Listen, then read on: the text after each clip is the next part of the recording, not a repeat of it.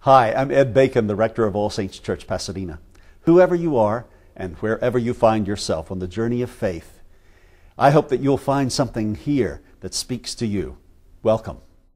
Let go of this microphone without talking about how wonderful she is, how she is one of the most effective partners that All Saints Church has ever had, how she's one of my best friends, how she has my back, I have her back, and we have all sorts of schemes going on about the future, and in which we are going to continue the revolution, and both of us believe that you can join our revolution as long as you dance.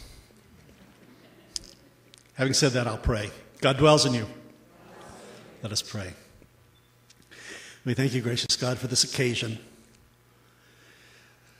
to surround ourselves with a fellowship of people who really do believe in justice and compassion,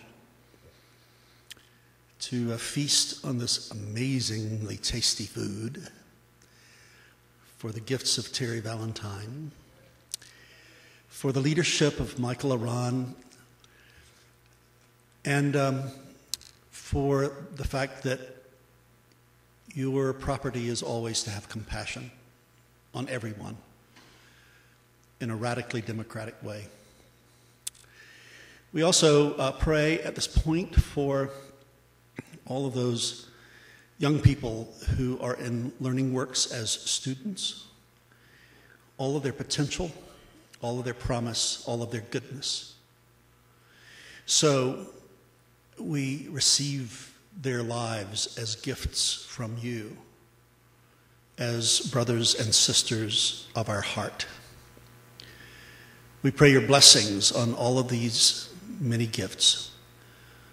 We pray that you consecrate us to your service and always keep us mindful and responsive and effectively responsive to those people who at this moment live without faith or community or food. All these things we pray in the name of Jesus. Amen. Oh, thank you, Ed. Thank you very much. I'm Jackie Knowles. I'm co-chair of this event, and I want to say welcome to you all. It was kind of gloomy outside, but we're filled with sunshine, I see. My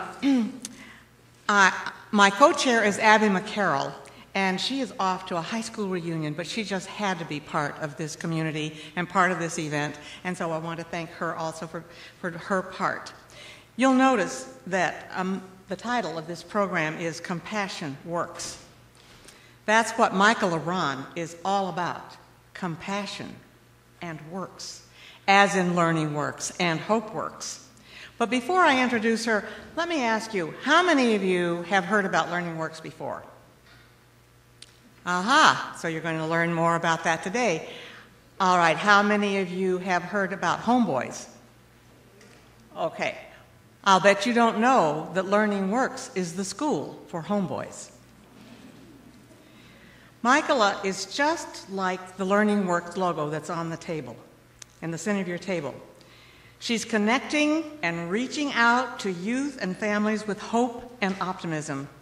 She's been here at All Saints before, as Ed has told you. She brought her Artworks Theater project here. She's negotiating with the Foster Care Project for a partnership, because what she likes to do is she likes to connect to all the services and the services that can reach more people, more youth, more effectively to get the youths out of crisis and into productive lives, and she's doing that very successfully.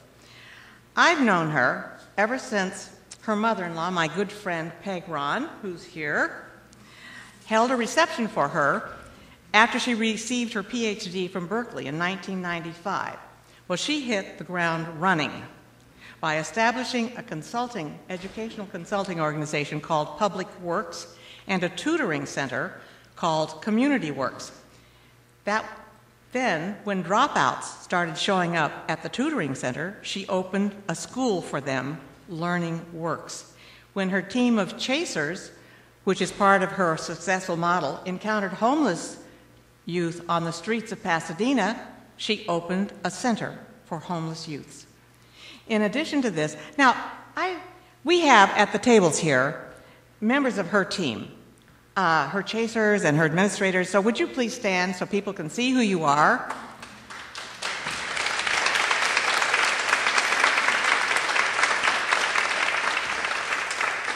And so you can ask them questions afterwards. I hope maybe you have already gotten a little bit acquainted with them.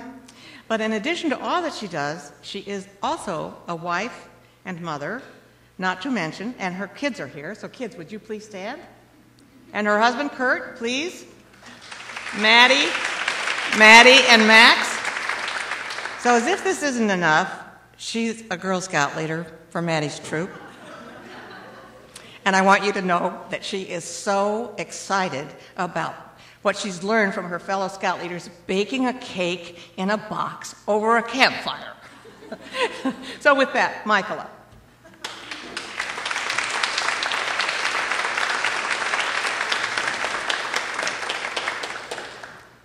Wonderful introductions. I hope I don't cry in the first minute.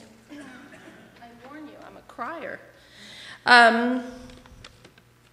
Thank you for being here. I'm going to start with sort of my journey, and I might, Reverend, be doing some witness. Good. Amen. So, because this, as Max says, Mom, you should just call it the works because it's too many works. So I want to back up from how did we get to all these works, which was really in 2005, 2006, where it's easier to see it now, and I think then I had a spiritual crisis, just one of those where God said, sorry, you're going left. You're not going to go right. We are going to go left.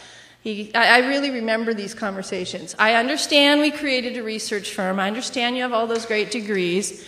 Public Works is doing well. The economy is doing well. We're studying all kinds of schools. And we were, at that point, studying high schools in LA Unified and San Bernardino and Orange County, where they have these lovely pyramid charts of who enters 9th grade and who gets to 12th grade. And we're talking about over 50% in many schools where they don't make it to that graduation stage. And it's pretty disgusting.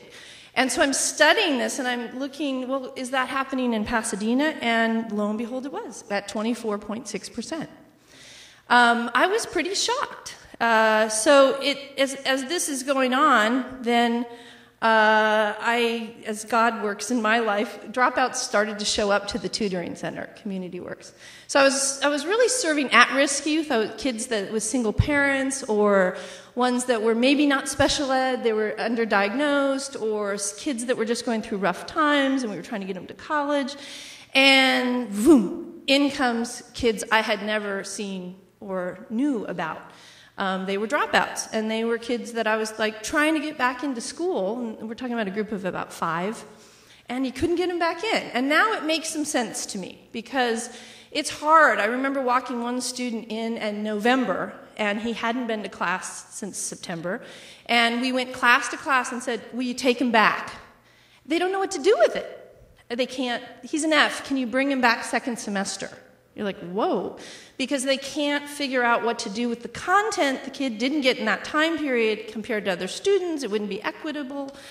So here I am now, a researcher with dropouts, trying to figure out how to get them graduated, arguing with the school district they had to do something, and they started a program actually in my space, because I just was loud. And I call this my wilderness period, because I really, in retrospect, did not know what I was doing. And it was a time in my life where we had kids sleeping on couches, we were tutoring all night, and I was praying a lot, and I was mad at God. It was like, you're kidding me, right?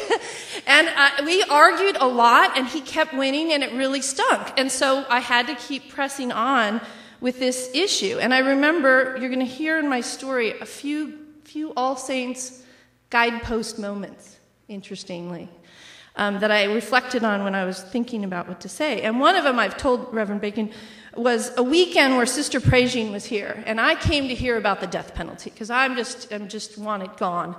And I come, and the weekend was about poverty. The weekend was about living with the poor. It was about being with those families. It was so powerful. And I went up to her after, because I was pretty much understanding now that's what I was doing. And I said to her, I said, gosh, I just really appreciate it, and I feel so alone. And, I mean, people really thought I was crazy at this point. And she says to me, oh, darling, the choir is coming. The choir is coming. You're going to have all these dropouts. Spread the word. And you can fast forward and see it. The choir, so it is, and it's great. And so in the end, we ended up deciding to charter the school. Because any charter administrator will say to you, you know, what's different? You get to pick your staff. That's it. There's no other magic to it. I needed teachers who wanted to be with these kids that are fairly ugly, that they have challenges. I needed them to want to be on relationship first. I needed those relationships. You can teach anyone algebra if you have a relationship with them. I wanted them to not think of themselves as an authority figure. Teachers in our school, when you enter, they've been done so dirty by teachers and administrators that you have to see yourself as I need to build a relationship. So we ended up doing that and also coming up with this concept of a chaser. So the chasers, each teacher has a chaser. The chasers, here's one, chase kids down. We thought we were going to be chasing them into school. It's really wonderful about when you do loving work, they find us. We chase them to stay in school. You commit on Tuesday, you fall apart by Thursday in real poverty. So we are on all those issues related to poverty and how do you keep in school so that the kids graduate. We also learned, and it's my most important piece of paper in the entire school, are our principles. I want to read a couple of them to you because I think it's really important. We are a school that believes strongly in fresh starts, if you read this, about free of judgments and labels. We are a school that proclaims forgiveness and unconditional love. And we believe strongly if all other public schools would do that, we wouldn't have a need for LearningWorks. But these are all the kids that have been pushed out and they have nowhere to be, and no one is dragging them back off the couch after 7 to 8 months. So our school now is 400 strong. That includes our homeboy site. But an interesting story about that, I went on a transformational journey with Lorna Miller. And I had read in your newsletter, Homeboy Industries, didn't know anything about it. So the truth is my program at Homeboy sprung from that transformational journey that then Father Greg asked me, he saw the principles, I met Shan Lee on that journey, and he's like, wait, you got to be here. We need help. We got to have a school. So we have been the school at Homeboy Industries for the last 2.5 years. We're entering our third. And we started in Chinatown, and now we decided jointly to move back to the original Homeboy site on 1st Street in Boyle Heights. We're literally in Greg's old office. So it's there with 90 strong. And that is in territory, gang territory, and we do it a little different there. It's scary, and it's real poverty. They don't have anything. And so I've ended up being a school for dropouts that we have a pregnant teen program because they come in many forms. We have probation youth, we have lots of drug issues, we have foster care, and that it is absolutely, absolutely lovely. In that, it is lovely. Come by anytime. And in that time period, another thing happened out of the Homeboy transformational journey, which was Reverend Bacon got excited about connecting adults to our youth, and he helped start a theater camp where the kids would come from LearningWorks here, and the professionals in your congregation would teach them these skills, and they would kind of live here for a week. And that happened, and I saw that the kids liked art. Turns out most dropouts are kinesthetic or hands-on learners, right? They're the ones that don't make it in the school. And so I then started to pray about art. God answers prayer. You sometimes don't like the answer, but he answers it. So I drove around my neighborhood, drove up to a building that looked like a perfect art space to do it. This was in the middle of the theater camp thing. And walked in, didn't know who owned it. Turned out Victoria Resnick owned it. And she goes, I said, I really want to rent this space. It's so great. And she said, oh, I'll do better than that. I'll upgrade it for $30,000 and give it to you at $1 a month. And born was Artworks. And so you have that. Artworks is now a community art program. In the daytime, it's for LearningWorks Charter School. In the afternoons, any middle or high schooler anywhere can come for free and do silk screening, recording studio. Kwame is the coordinator of Artworks, and he's sitting over there. So we are going to get your youth group over there and all that. But it is a really fabulous place to be. And it emerged from prayer and, I think, All Saints. And so that is the next artwork. So then I just kind of keep going because because you can. Because you can. So I got a counseling grant with Lisa Kirstein's our social worker, director of student support, and we were just one of the populations we just don't know what to do with is youth homelessness. So foster care is good. It's a capture system. A good is strong, but let's go with that. It is a system, once they're in, then they have a label we can kind of work with. But if you are poor, you have been surfing couches, as we call it, couple park stays here and there, you're not picked up by the system in any way in those older ages. And even if you are homeless at 17, no one's going to do anything about it. You're aging out of the system. The other thing we learned in our journey on homelessness is that if you are an emancipated youth, and there's more services for transitional living, but if you are an emancipated youth from the system, the foster care, but you are an illegal immigrant, meaning you never got your papers, you can now go to community college, but you have no access to all the housing resources.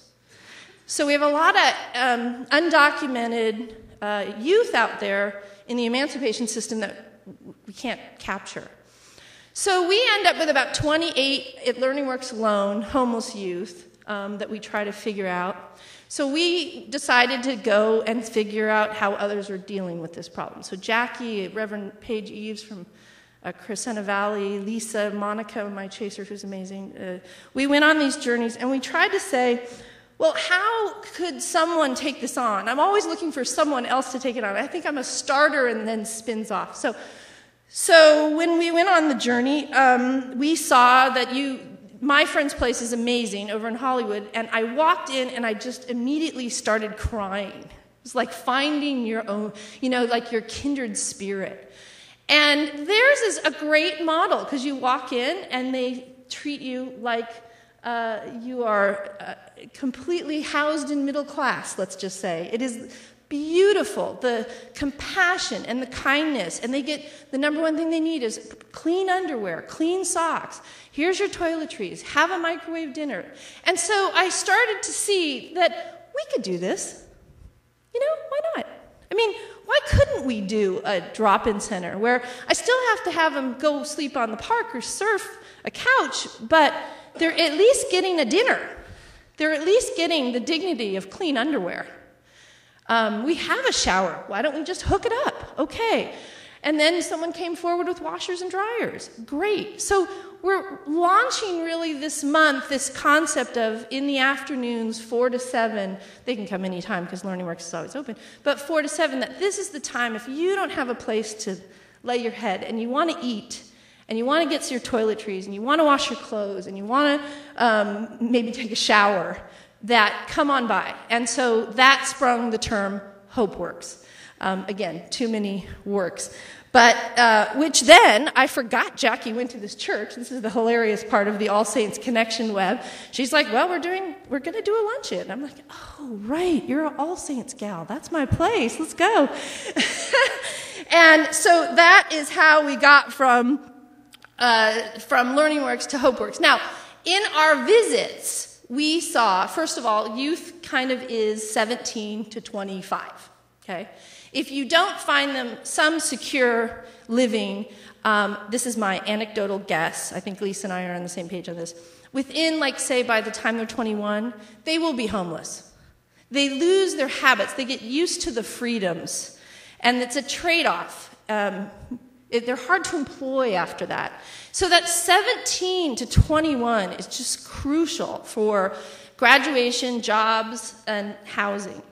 In the other programs we visited, we eventually, my eventual is we saw that you can do a residential with Runaway Money and others funding, where it's basically 1 night to 40 days. And we believe, because we've had to do it before, you can find a youth housing in 1 day to 40 days. You start asking about relatives, you try to figure out what couch you can buy, right? Well, what if we threw $100? And pretty soon you can find them housing. But I need a place to keep these kids 1 night to 40 days.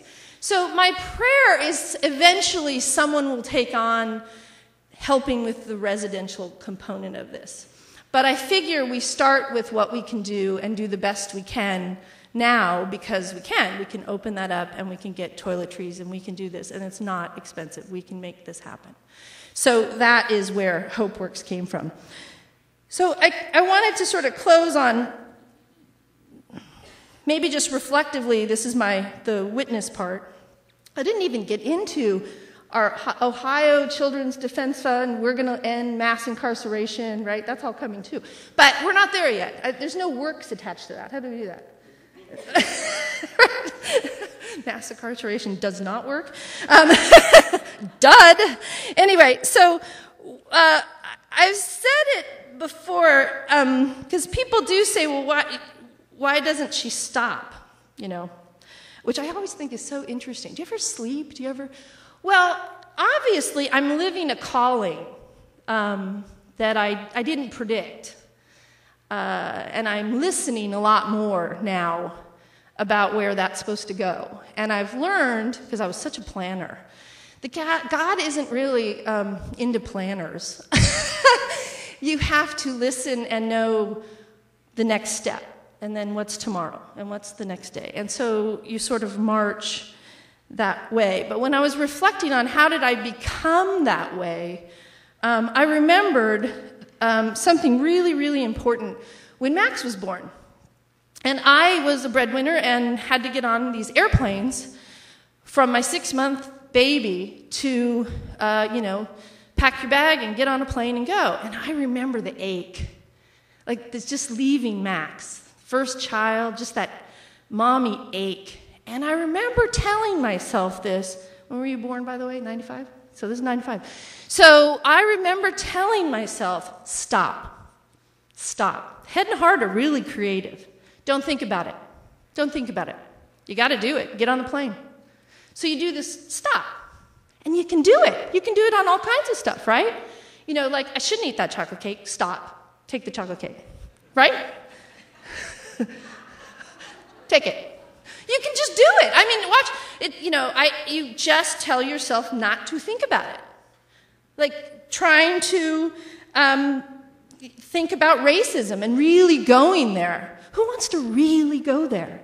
Pain, right? So you teach yourself to stop feeling or getting into someone else's shoes. And I think what happened to me is I couldn't block it anymore.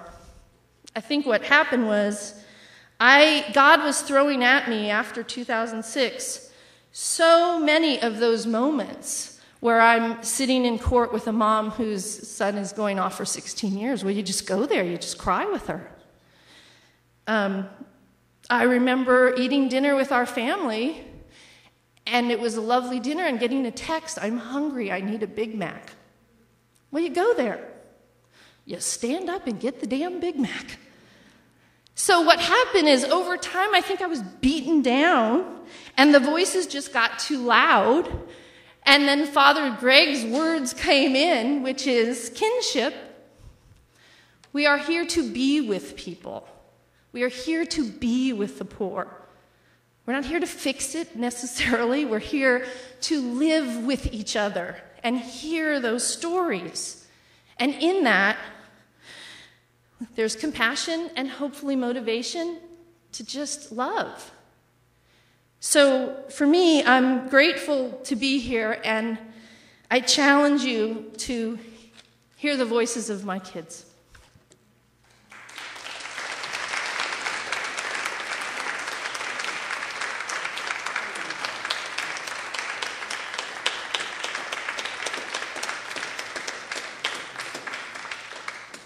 Boy, talk about having tears in your eyes. Just the concept that we're here to be with one another, rich, poor, whatever. Michael, I just thank you so very, very much. Now, of course, we'd like to open this up for questions. So, Michael, come on back up here so you can answer all the questions. So, let's, somebody... I can do this. Okay. Any questions? Yes. What was that? Tutors, we love tutors, and we need tutors all the time. You can come for an hour. So we would love it. And my number's on everything, and my cell number is how I answer all my calls. So please, tutors, 1 hour to come live with us. Yes, Madeline Rahn? Did you want to say something? What? Huh? Oh, you want a Burger Works? Good question. It's coming! Yeah. Oh, thank you. We have a drop-in open house that actually Reverend Bacon will be signing his books at on Thursday at LearningWorks. Please feel free to come by. That's an easy way to come over there. And that is from, I think we're doing Chasers are doing tours 5 to 6, and it's open till 8. So come on over. That'll be fun. That's where it is, 90 North Daisy. Remember, the other God blessing that happened is Public Works ended up in non-territory. So when I say I'm doing a safe haven, and we went to then transition to a school, it was a lot easier. It's a lot easier to do it in that zone where we get everybody on board with the principles, and then we have a safe haven there. So it's a great location for this kind of work. Yes? Do you want to describe, Gary? Yeah, come on. Gary's here. Go ahead, Gary. Will one of the chasers describe what they do? Hi, how you doing?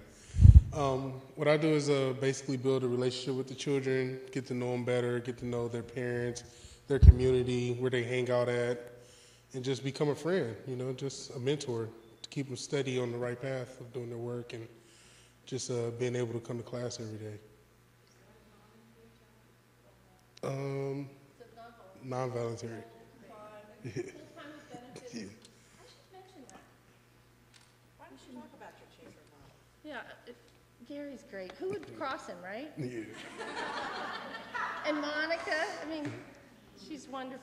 And Kwame's now working with the Rosemary girls. Stand with me, sweetie. Well, I'm the first chaser. So the way it started when I was in my wilderness is I started to develop chasers. So I was literally chasing this first group around and saying, wait a minute, where are you? Get to school. What? And so you end up being sort of a surrogate parent, so to speak. So you're a mentor, a tutor, people will say, well, how do you engage the parents? Well, we often don't because it's so risky. We are dealing with crisis kids. We're not dealing with that risk anymore. These are your gun-carrying, baby-carrying, drug-carrying kids. So Gary, these people all came from relationships with the first group of kids I was chasing. And so we have 12 chasers. You were Dominic's friend, right? And so 12 chasers in the group at this point, and each teacher has a chaser. And I want to point out we do everything within the model of the school budget. So I'm trying to create a model that says others can do this. In fact, we created this year a training guide for regular schools to do advocacy or chasing yourselves. We don't really want to have a LearningWorks, but we're glad it's here for now, but we got to fix the schools. So the chasers work full-time. They're on 24/7. If I have an emergency in the middle of the night, they have to go. They know their load. They know who's on it, and it's a fun group. Okay. Other questions? Yes. Do you partner with Pasadena Unified School District in some way? Well, we're chartered by them. We're in renewal year this year, so All Saints will hopefully be writing a letter of support. So we have to get renewed every 5 years. We've just ended our 5th year as a school. Politically, Renata's great. She's the board president. She's here. We went to Ohio together. They get a couple benefits out of having the LearningWorks. One is the dropout rate has decreased from 24.6% to 15%. So they get credit for us grabbing those kids, and then they're in our statistics. So once they kind of caught on to that was a win. And then the other thing is if a kid gets expelled from a school within Pasadena, we take them. We love our expulsions. Okay, you threw a chair at the teacher. That's a dud. So, recovery. So those are the ones we get to recover. Expulsions are a lot less risky, though, than kids on probation or more in the delinquency system. I mean, they're scary to educators. I get it. You don't want a chair thrown at you. But we need to recover. We can't stop. We have a middle school that is all really expelled, kicked out kids. Runs about 15 to 20 a year. But you'll get the gun cases, the drug selling, the chair throwing in that group. Yes.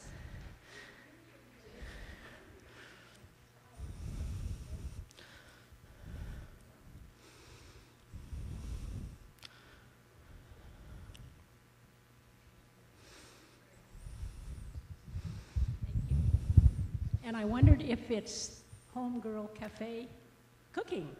I thought the lunch food... Oh, no, this was someone else. Who cooked? Terry's here. There. Well, Terry cooked. Anyway, that's a good resource also. Thank you very much. Thank you. Homegirls is catering at the event Thursday, though, if you want to come have some Homegirls.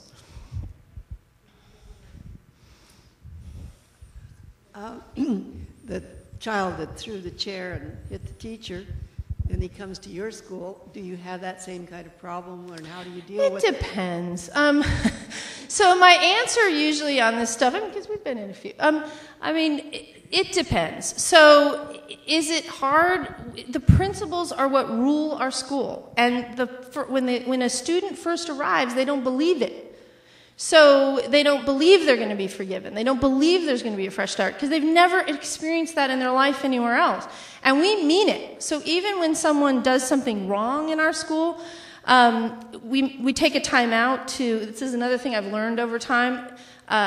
Forgiveness means you understand your actions and you're asking for forgiveness. Sometimes that takes a couple days. But do they always come back around? Absolutely. Now, girls are harder than boys. That's what right? Last year, did we have a girl group? Woo! And they don't forgive as fast, is what I've learned. Women, I want to say it's only girls, but women, I don't know. There's something in this. So they hold grudges longer. The boys, they have a challenge. They shake it off. My bad. But I mean, it could have been something with blood, and it's gone. Not the girls. I mean, it doesn't help just to, we have pregnancy issues, we have guy issues, it's a nightmare. But we love them, and love works. Oh, love works, I could do something with that.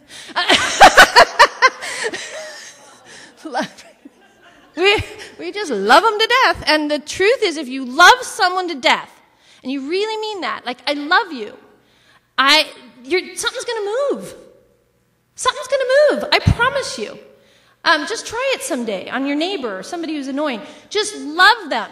Pray on them. And you know what? Something moves. It's crazy. The other thing I should point out with LearningWorks, I believe as a country we are very age discriminatory. So when I say to you at my 44 years old, and I look in the eyes of a 17-year-old, I am no better than that 17-year-old. I don't know more than them. I know different. So in kinship, there is no authority. Kinship is being with someone. So if you approach youth that way, they just can feel it. And we've got a wonderful staff doing that every day. So it's a different kind of place. I have a question. What is the mental health component? And do you do things like teach conflict resolution and budgeting for the future and things like that? So I've thought about this, because the first thing is, remember, they're coming in like an entire year of credits behind, at least. Okay, we're not talking about someone who needs to make up 3 classes. These are dropouts. And so the first and ultimate goal is, of course, academic credits, high school diploma, and the chasers, that's their job. They're not mini social workers, they're not psychologists. They're, sorry, you're graduating, let's get it done. That said, Lisa is a licensed social worker, and we have ended up deciding we can't use traditional mental health that often. It's a whole way. I have this little theory that's happened, is I think we went from anthropological research on humans to this psychological social work, and somewhere the missionary work and the social work never met, because the social work model is, I'm going to fix you. I am better than you. I'm going to decide what to do next with you. That doesn't work. Not in poverty.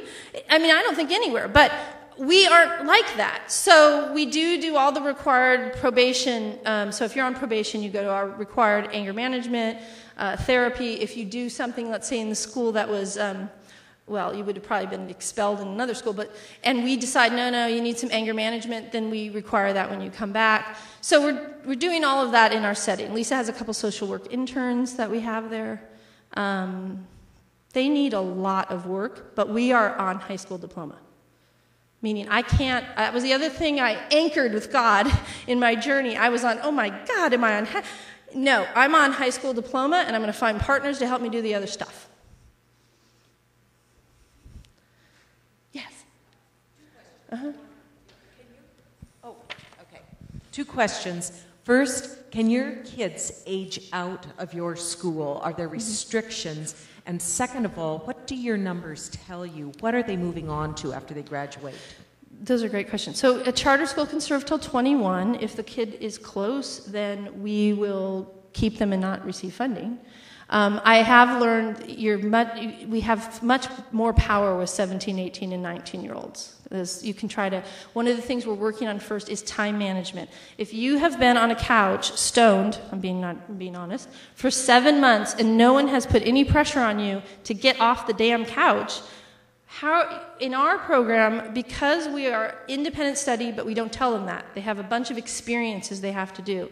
But we're wooing you back 1 hour at a time to get you to, kid you not, in May, kids are there 40, 50 hours on the school site trying to graduate. It's nuts. But what we're trying to do with the dropout is get those time management skills back. No, you have to be on time, which is impossible, but they get there. So we can keep them. And then what I believe, we did our 3-year follow-up study of our graduating classes. I think it's too early, but there were a couple things that came out of it. One, they were going to post-secondary more than I had expected. It was over 60%. And over 50% were employed, so that was good too.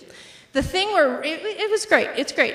And the thing that we're good at is 30% of our kids are on probation. Only 2% were incarcerated. See, I'm ending mass incarceration, do you see? So 2% were incarcerated, and that's unbelievable. So what the researchers that I've gone to ask have told me that the number one thing I'm doing is decreasing incarceration. We're not great at second-time births. I don't know. We can't get those ladies to stop having babies. But that's something we're working on with Planned Parenthood, and we've got some creativity, but Lord have mercy. It just is such an economic loser to have multiple children without any education at some point. You know, you really, it hurts you. So does that answer the question? So we wish there was more career vocational education in this state. We wish, and I would say this, I wish we didn't live, PCC is a good 4-year school. We have not really a good transitional post-secondary program for our kids. Adult ed doesn't exist anymore here, so it's challenging. Huh? Oh, you know, maybe you said, first of all, what an incredible piece of work you've taken on. These are the hardest students to, work with. So many of the other charter schools, they push students out too. Yeah. So, I mean, to have a place where, so just kudos to you. What is the graduation rate? I mean, it sounds like you're graduating I haven't even touted that. So we're on a roll. We're doing good. So we graduate a third of our school every year. Last graduation was 107. Do I have that right? I mean, we got that down. I mean, alternative ed program in the state, and we're winning. But that said, the right question is, where are we? That's why I keep coming back to different works, which is, where are we on transitional services? And where are we as a community with these kids after they graduate? I always thank God I don't have Father Greg's calling, because who wants to employ felons as a calling? Lord, we can't, you know what I'm saying? Like, I can graduate people. I can feel some success. We have come nowhere on hiring felons. So it's a dud.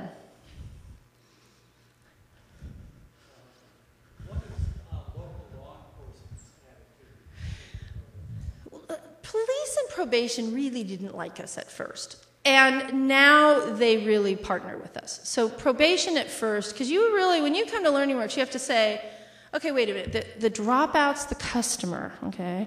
I mean, you really have to say, no, I don't agree with the conditions. I'm working with this population. I am in kinship.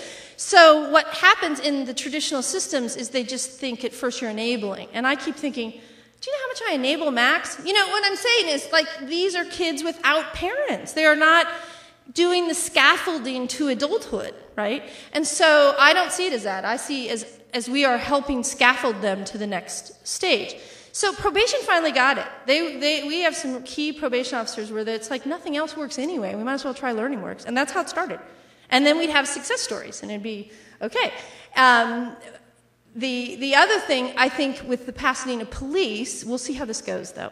At first, they would just keep pulling us over. I had to create our own van route because they were arresting our students of color at the bus stops, trying to come to school. So I ended up creating my own van route with my own driver. Sorry.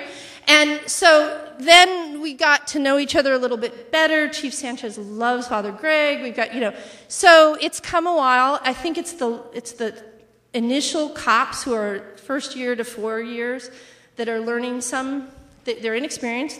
They're frightened even though they can't admit it. And they are learning a few bad tricks. It's always trying to get them on board. That is always. But they know I'll just pick up that damn phone and call the watch commander. And it will, and so they get sick of me, and then they have to like me, right? I mean, keep your enemies close. It all works. It's good. So anyway, the sheriffs are harder. So Pasadena sheriffs, because the staff changes so much. I don't know if you know the way sheriffs organize, and I completely do not like the way the sheriffs are organized. If they're overwhelmed in Altadena, they can call in any other sheriffs. Well, sheriffs countywide. So sometimes when the stuff gets rough up in Altadena, well, the Compton cops showed. They call in from other regions, and they don't know our community. And then when you go to file a complaint with the sheriff, unlike here in your local police, the only person you can file a complaint with is Baca. Makes no sense. How is he going to handle every county complaint on sheriffs? So it's a little more challenging. Yes?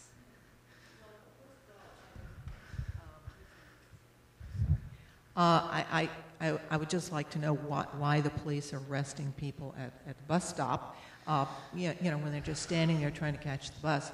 The other thing I'm wondering is, how do you deal with kids that are on drugs like methamphetamines and things like that?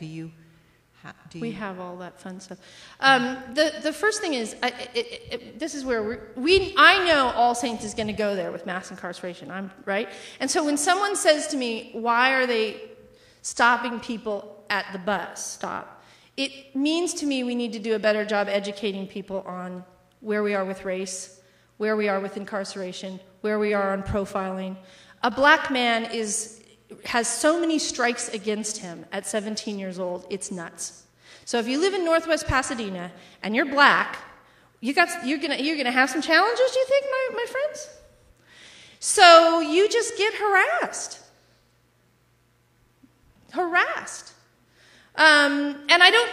It just is, and we need to not. This is one of those, we've got to go there. We've got to really understand that this is happening and that your chances of being incarcerated as a black man are ginormous. So that said, and it's definitely more African American than Latino, although it depends on the area. I mean, it's still, even in the statistics, it's more African American. So, and then on the drugs, we work on the drug issue. We end up, if we end up with a meth case or something more serious, Lisa is just working that case, trying to figure out what to do. Mostly the issue is related to pot and marijuana. I mean, it's not a very motivating drug. So we tutor people stoned. Think about that for a minute. If I outlawed everyone who came here that I'm suspicious, right? Not to mention it's in your clothes. Again, poverty, it could be in their clothes. It could maybe it didn't happen today. Maybe it was another day. So the truth is, I just look at kids and say, now, could you move your habit? incremental.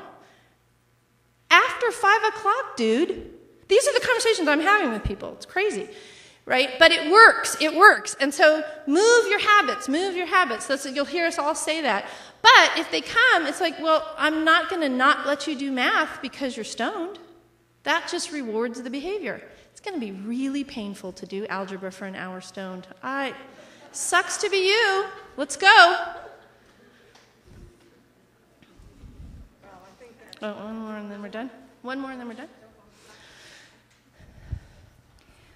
Okay, one more, thank you. You know, with these big changes in our economic status, my worry in my particular backyard is that our youth are looking for pocket money. Their parents are stressed. The people are losing their jobs. Parents are being deported. What kind of changes over the last few years, a before and after scenario? Your graduation rate has gone up. Your numbers have gone up. What do you see has changed in the last 2 years since this significant crisis that our society is in? I've always worked with kids that are hungry. So I can't say I can, meaning like, one of our biggest things is just they come starved. Can you imagine like making it till 4 o'clock to eat a $1 burger? But this is what they know how to do. So I'm not sure, I would say theft is up for sure. I think we have basis of that with the recession. And we definitely see that in some of our charges we have to deal with. But overall, I think that poverty, how do I put this? The recession has hit the middle group more than, the poverty's always been there in my opinion. In our town, it's been there. We've been ignoring it.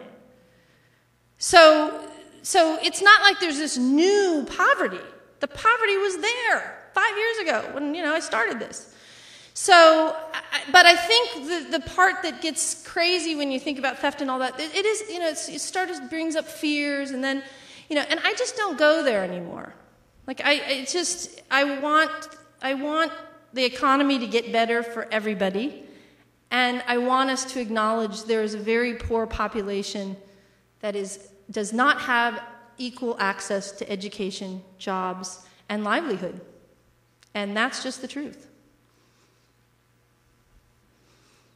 And you do what you can to be a part of that solution. Because everybody has a different calling. God is speaking to us our own way. And mostly we usually, it's like calm yourself to hear it and something will come. Well, thank you so very